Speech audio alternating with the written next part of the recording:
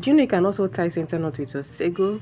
So watch and follow every step that I'm going to take from this video, and you're going to get everything right. The length I'm working with is 74 inches while the width is 37 inches. So I started by folding this fabric into two, then place it on my head. The measurement I'm using is 50-50. So after placing it on my head, now I'm going to be taking it to the back. I'm arranging it now. After arranging, I will take it to the back and cross it. So after crossing it now, I'll take the remaining again to the front, walk with the side closer to my ear. Okay, so you can see now I'm going to open. After arranging, I'll open everything up. So this fabric is very strong, so you don't have to also take it easy with the fabric too. Okay, so I'm folding some edges in now, then I will take one side up to form few pleats. So you can see I'm taking it up now. I'm going to form few pleats here. After forming the pleats, I'm going to be holding the tip. So I will grab the tip, one side now. So I'm done with one side.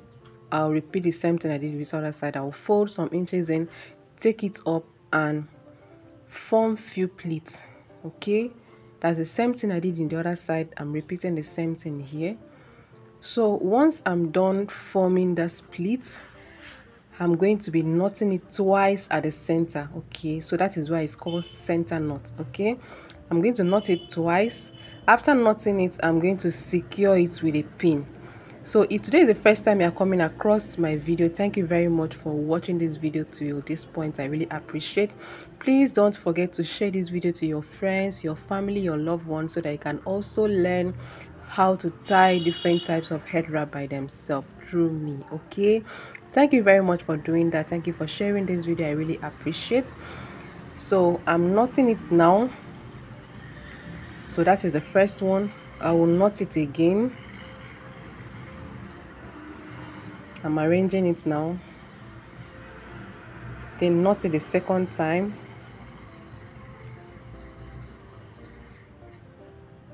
After knotting, I'm going to secure it with a pin.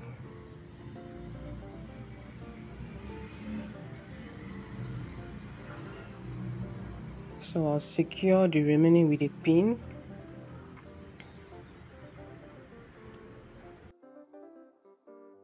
So once I'm done securing the center, now see one side here, I'm going to fold this into two and tuck the remaining in.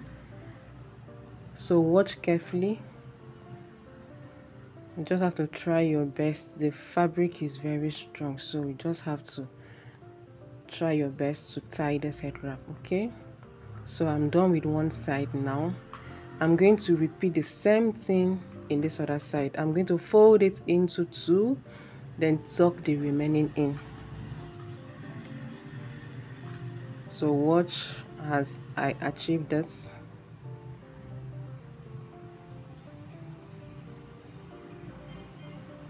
So after folding it, I'm going to tuck it in, then secure both of them with a pin. Okay, you can actually leave it like this, but I decided to secure with a pin. So once I'm done securing, the next thing is to arrange it.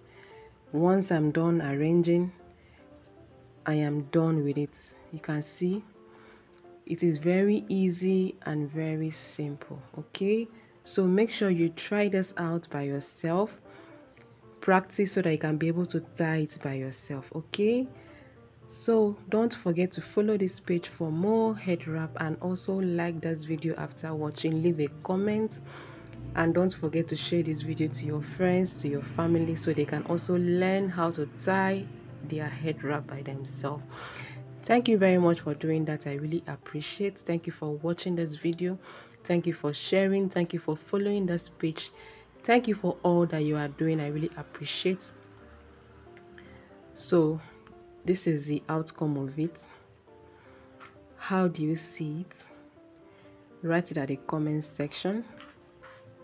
So see you in my next video. Bye bye.